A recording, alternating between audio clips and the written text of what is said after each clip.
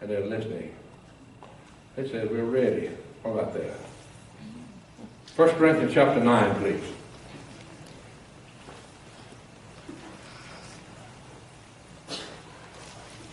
Lessons from the life of Paul. I want to try to finish this week with these, but I think I have one more. I read to you from 2 Corinthians earlier. Paul said, we will not have you, brethren, have you ignorant of our trouble, which came to us in Asia. We were pressed out of measure, above strength, as much as we despaired even of life. 1 Corinthians chapter 9, verse 24. Know ye not that they which run in a race run all, but one receiveth the prize. So run that you may obtain. And every man that striveth for the mastery is temperate in all things.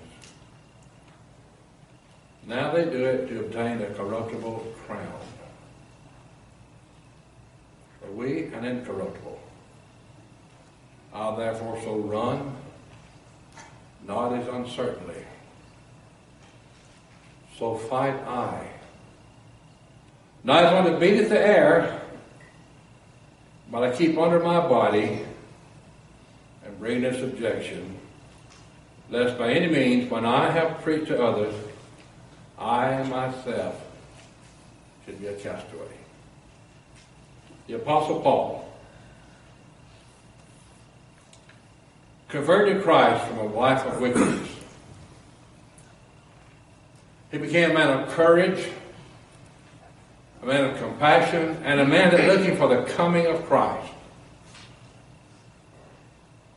He looked for him and waited for him. But in Paul's life, he had conflicts. I want to talk to you this morning about conflicts.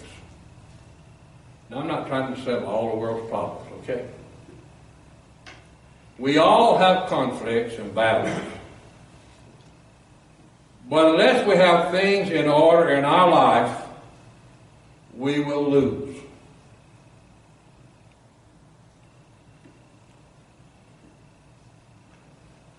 Conflicts. First of all, we must know we are saved. Saved by faith in Jesus Christ. Not saved from automobile wreck. Saved by faith in Jesus Christ. Unless you know that, folks, defeat is already yours in the battle of life. You've already lost. There's no hope for you unless you come to Christ and receive Him as your Savior. And if you're here today and you don't know it, this is the day. It's not tomorrow. You don't have tomorrow. Secondly, first we know we're saved. Secondly, we know that it's imperative that we obey the Lord's command. That's imperative. If you don't want to follow Christ, just throw up and quit. If you don't want to do what He says, just lay it up now and quit. Do what God says. Be obedient to the Word of God, and especially in trying to win others to Christ. Then thirdly, we must show forth Christ. That means separation from the world and dedication unto the Lord. I know God wants me to have a peaceful heart. Did you know God wants you to have a peaceful heart? He said, my peace I'll leave with you. I give you, not like the world gives you, but my peace. And God wants me to be tranquil in my spirit. And He wants me to rest on Him, but sometimes things are not right, and I may not be responding as God wants me to respond. He said, uh-oh. Stop preaching and go on to meddling. But God's Word gives us direction on how to win in the conflicts of life. If Paul had conflicts and battles in his life, how in the world can I expect less? In our text, verse 24 and 25, Paul is picturing the sports world. Know ye not that they which run in a race run all, but one receiveth the prize, so run that you may obtain. We're all running a race. And here's the thing about it. Running a race of Christ, we can all win. We're not in a sports race. Now, those in the sports world that are real athletes, they're tempered in all things. They're not going to be in training today and drunk tomorrow. They're going to be tempered in all. They're going to do what's correct, or they'll never win the battle. They'll never win the race. They keep in training. I watch some of these ball players. I'd like to take some of them and put them in jail. But I'm going to tell you, they stay in training all the time just to win a game. Now, winning a ball game is not all there is to life. Now, I like to win. When I was in high school, we had a basketball coach one year. He's a little bitty fellow, a little bitty man. And he didn't have another coach. And he said, this game is to win. And the way you win is you put this ball through that onion sack up there. Back in Hurricane those days, we didn't have that. We had onion sacks on the goal, fellas. Before I got out there, they bought some gold nets put up there. Putting the ball in the onion sack was the way to win. And I want to tell you, the way to win in life is put everything you have in God's onion sack. It's His, and everything belongs to Him. Now, Paul gets our attention about conflict that we can identify with. Training and sporting events. Now, I love to play basketball. I did. I wouldn't want to play now. But yeah, I had a problem. My legs are short. I can't jump very high. But I learned something. If you can't jump, just climb up the other players. Listen, he gets our attention by that sports conflict. Then he changed it to spiritual matters in verse 27. He said, but I keep under my body and bring into subjection this, that by any means, when I have preached to others, I myself should be a castaway. He's talking about himself.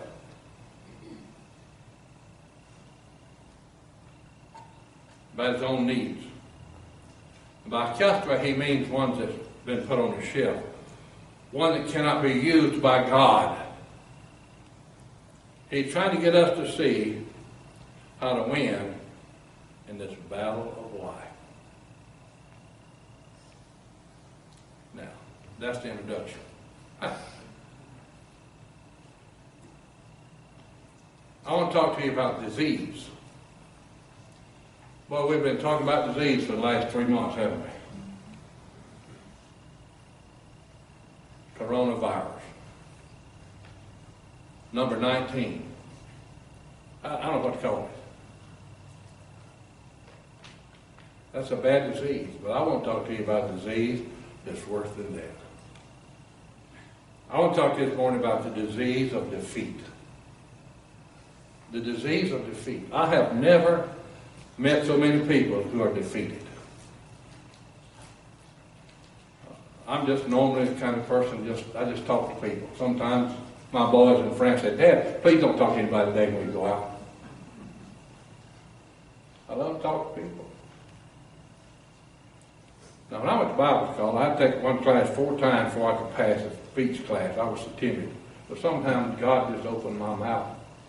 He put something here for it to come out. He's talking about castaway, somebody put on the shift. Put aside. Somebody God can't use. And we're often defeated by disease and defeat. You said, double talk. No. People are defeated. And I've come to realize that many people are defeated because of self-life. They can't see anybody themselves, and the self-life is doomed to defeat. Paul said, I therefore shall run, not as uncertainly, so fight I, not as one to beat the air. Shadowboxing. Paul said, I'm not shadowboxing. I am in a real fight. We at high school, we had one basketball coach he had been a welterweight contender for the world championship, and his name was Johnson. And he would teach us how to fight. He'd waste his life on me. I'm about as coordinated as a goose with 4 legs. But fighting, we're going to show you shadowboxing. He put a ladder and he'd box on the wall. Paul not talking about shadowboxing, he's talking about a real fight. Paul was fighting a real foe all the time. And so are we. There are certain things that will defeat us. Sin will defeat us. Little sin, big sin, known sin, unknown sin, sins of the world, sins of the flesh, sins of the devil, your life. All those things will defeat us. And Satan is using every scheme and every trick he can to defeat you in your life. And by the way, it always begins with the small things. When I looked outside this morning, my heart just bounded inside of me. Missing church services. Well, I won't go today. My toe hurts. Oh, I got a backache. Okay. Small things. Turn from the Word of God. I didn't have time to read this week. Did you have time to look at television? Did you have time to go to the grocery store? Did you have time to eat lunch? I didn't have time to read. Turn from a life of prayer. We are prone to turn away from prayer. We give up certain things that we know we should be doing as a child of God. We just quit doing them. How about using your towel for something that doesn't glorify God? That's going to defeat your life. Sin defeats us. Sensitivity defeats us. Boy, are we ever sensitive. All of us. But some more than others. This is one place we must guard our lives carefully all the time. Being extra sensitive to what people say and what they do. Unkindness. Sharp criticism. People misunderstand what you're doing. You may be doing it for the glory of God. And they criticize. If we're not careful, we'll be sensitive and we'll get upset about it.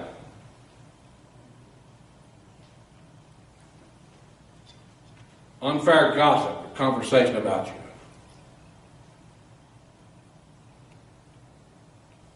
And if we're not careful, that sensitivity will defeat us. By the way, this thing is really sensitive, works both ways. What others say and do in regard to us, and how we respond to what they say and do. How sensitive are you?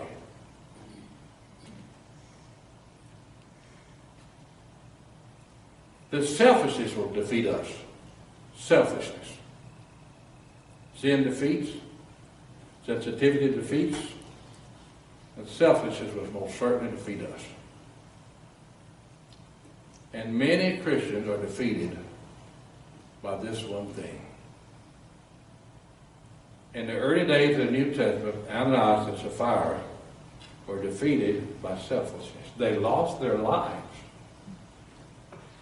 They wanted what they wanted. They didn't care what God wanted. So there's a disease called defeat, and if you're not careful, you'll catch it. And your life will be ruined because you'll have everything come along defeat you. Let's talk about the desire of Christians. Paul had a threefold desire. First, he wanted to glorify God. In 1 Corinthians chapter 1, verse 31, he said, "He that glorieth, let him glory in the Lord." Glorifying God should always be our aim. Now, glorifying God means that He has His place in our life. And God's place is not number one. You can't put a number on God. You know why? For He is all and in all, Colossians chapter 3, verse 11. He's all or none. So don't come to me and say, well, God's number one in my life. He's God, and He's God of all, and He is God. He's not number one, He's just God. We all belong to Him, and He belongs to all of us, or we don't belong at all. Paul wanted to glorify God. He wanted to have a useful life. He said, lest by any means, when I preach to others, I myself should be a castaway. The fear of my life for many years have been that I'd do something and God put me on the shelf. Now, I'm going to be leaving this church sooner or later, okay? Guys, I hope you're looking good. I hope you got somebody in line.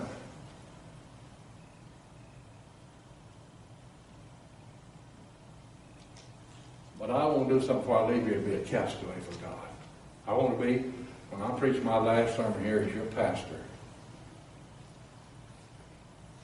Dr. Few, you could call me back any time to preach a hoorah sermon. You know what a hoorah sermon is? That's the people when everybody's happy about it. I don't know how to preach many of those.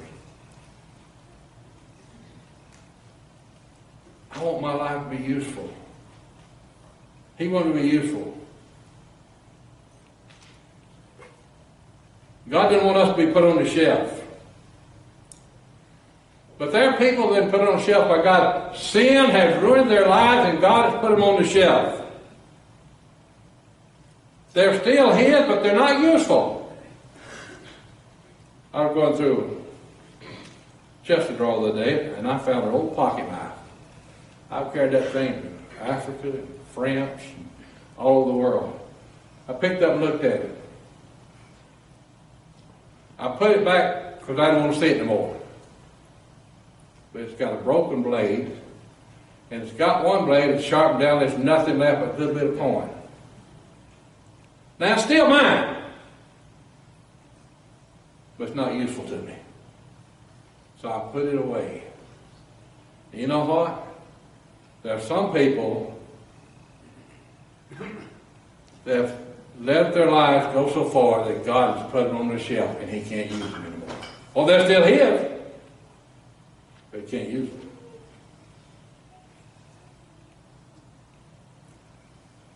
You may belong to the Lord, but are you useful? Can He use you? And Paul wanted to point people heavenward. M.J. Parker. He hoodwinked me into getting the bus ministry. And he said, Sonny boy, the goal is to get people to heaven. He's right. Paul wanted to point people to heaven. Do you? Do you live like you want people to go to heaven? Do you live like you're going to heaven?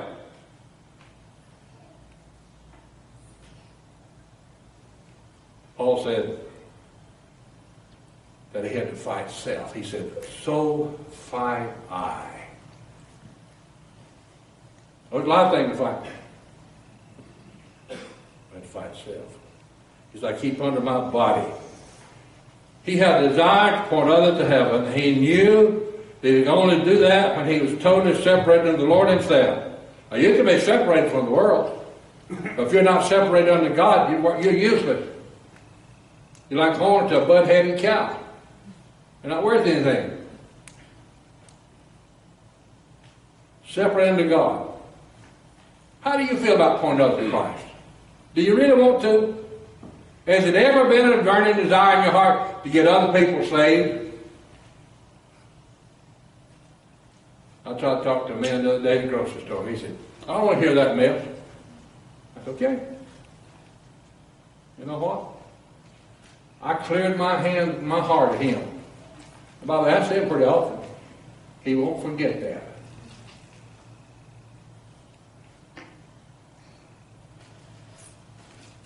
Do you want to send people to go to heaven? If you're going, do you want anybody with you? Now, I don't mind being alone once in a while. But I don't want to be alone all the time. I want to be around God's people. I'm thrilled when I saw you this morning. I'm thrilled. I'm encouraged about the church. You may not be, but I'm encouraged about the church. The fact that you keep coming, that says to me, you want to go forward.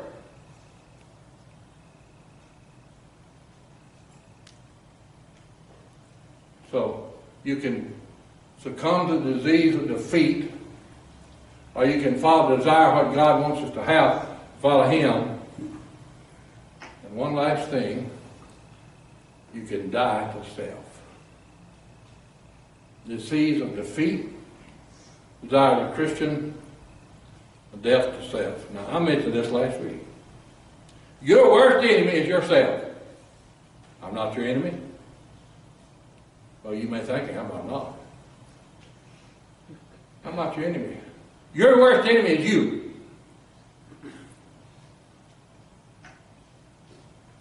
And Paul knew that. He said, this is the enemy that I have, and I'm fighting all the time.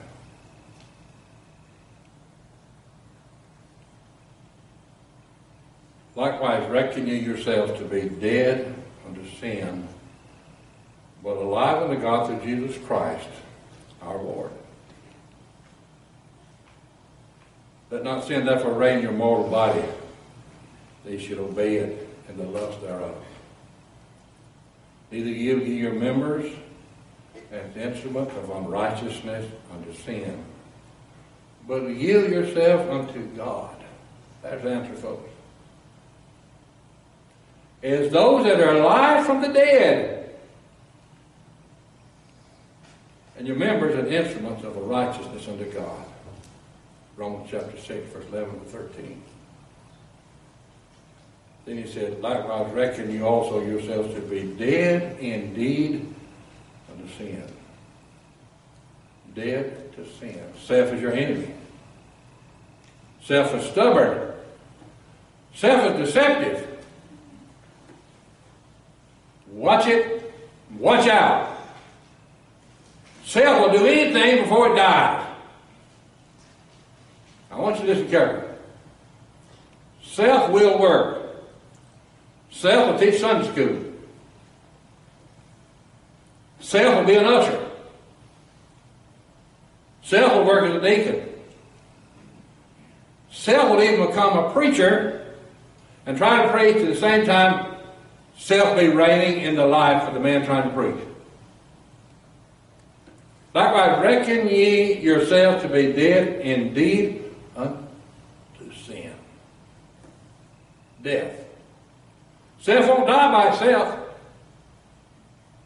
You have to help kill it. Help God kill it. This is a fight.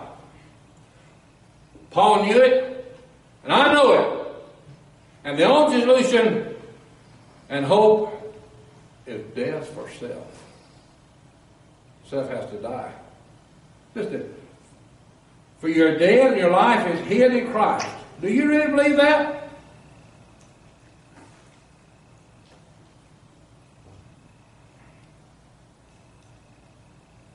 Do we live like it? Do we act like it?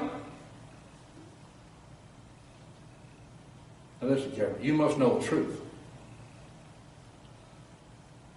We must face the truth about the self-life. The life of the flesh. Self-seeking. Jealousy. envy, malice, whatever it may be. Negative things, positive things, but self. You have to know the truth about yourself. You have to watch it. Be on guard all the time.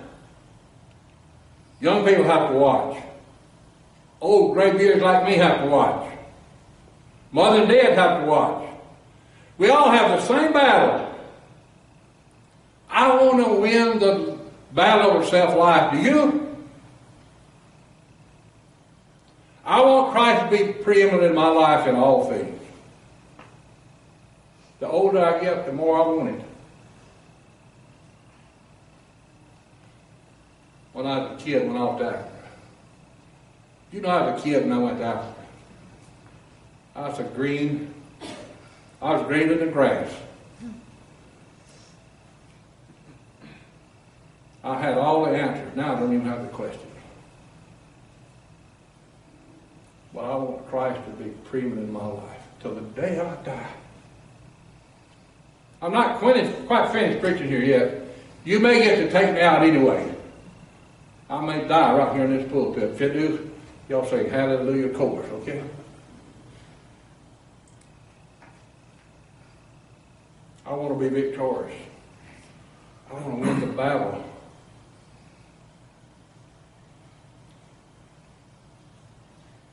I want to be supreme in all that I do. Oh yeah, you say, you don't have my problem. No, I have my problem.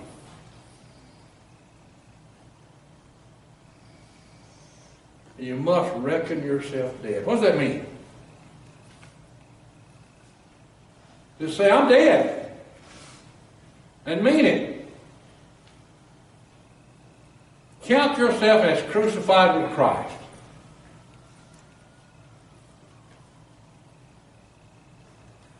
I'm crucified with Christ. Nevertheless I live. Yet not I, but Christ liveth in me. The life which I now live in the flesh, I live by faith in the Son of God, who loved me and gave himself for me. Galatians chapter 2, verse 20. You know what our danger is? We've heard that verse so many times. It's like John 3:16. If we just pass by.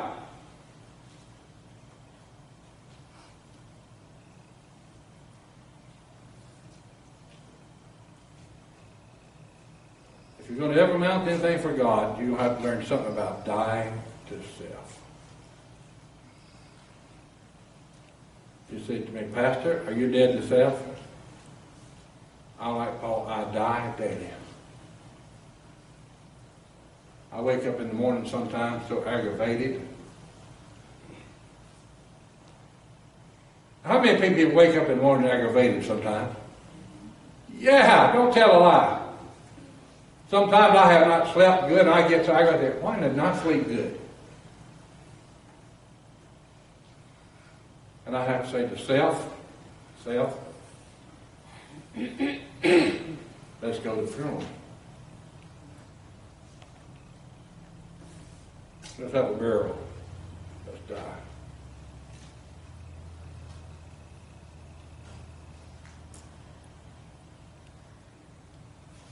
I'm crucified with Christ. Dead to self. Dead to my own ambition. Dead to my desires. But alive to Christ. Is that where you are? I want to be alive to what he wants for my life. You must reckon yourself to be dead. Some mornings I wake up and I hear the Muslim prayer call. I heard Africa and my heart goes out to this other world. Down inside me I have a burning desire to see those that have never had a chance to come to Christ. Do you?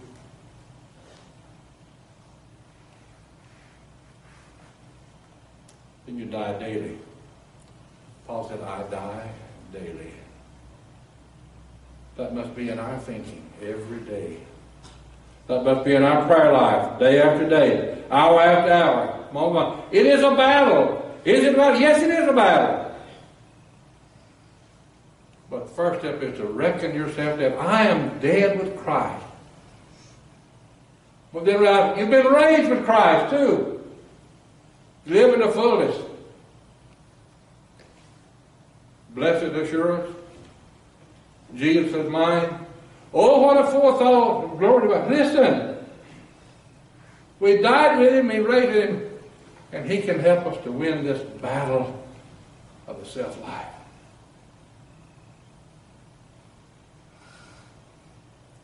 Make a conscious decision. Now I want to say this to you young folks. Half the battle of living the Lord is won when you make a conscious decision to live for him. I'm talking about one you really mean. I'm not talking about some emotional moment when your girlfriend leaves and you say, oh, I can't live without her.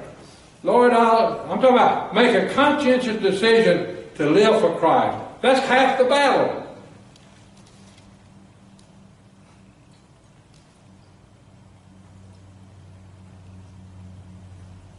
Make sure that you're never going to concede defeat. You're never going to give up. You catch yourself wholly and completely the Lord Jesus Christ and his power. We sing the song and half of us don't believe it. There's power in the blood. You believe there's power in the blood? If there's power in the blood, then we don't need to worry about all this. I have not worried 1 minute about this pandemic going on. Now, I've tried to be careful. The only thing I've been conscious about, take care of those I love, not try to invite. But you know what? I've had peace in my heart. I've had such peace. Now, I may die from it next week, okay? But I still have peace about it. If I die from it, you just know something. I'll be better off than you are.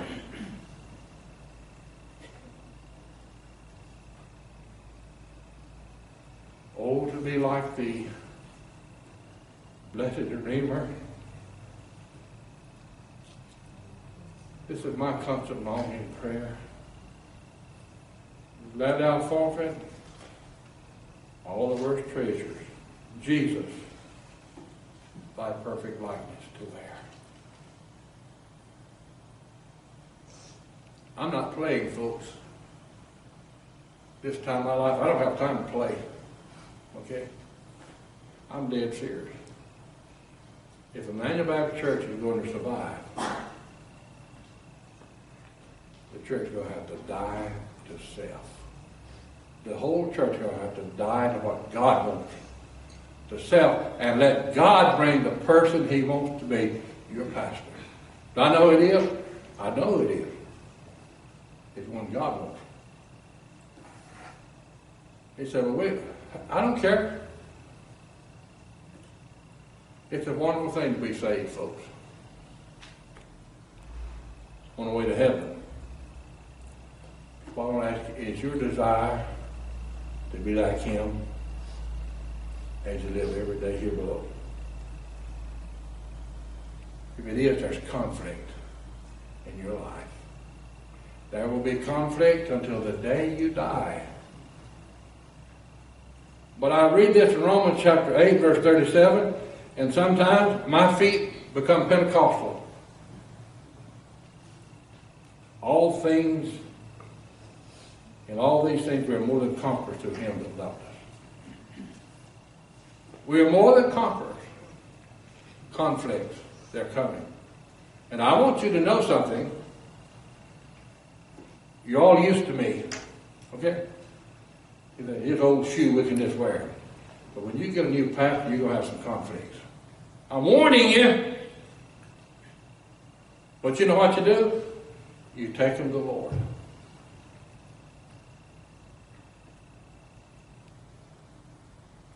Let's pray. Lord, thank you for your blessings. Now, I know life is a battle, but I know we're on the victory side. I thank you for that. I pray that you take these simple thoughts and use them Blessed are the hearts of the people now. In Jesus' name, amen and amen. Thank you, and God bless you.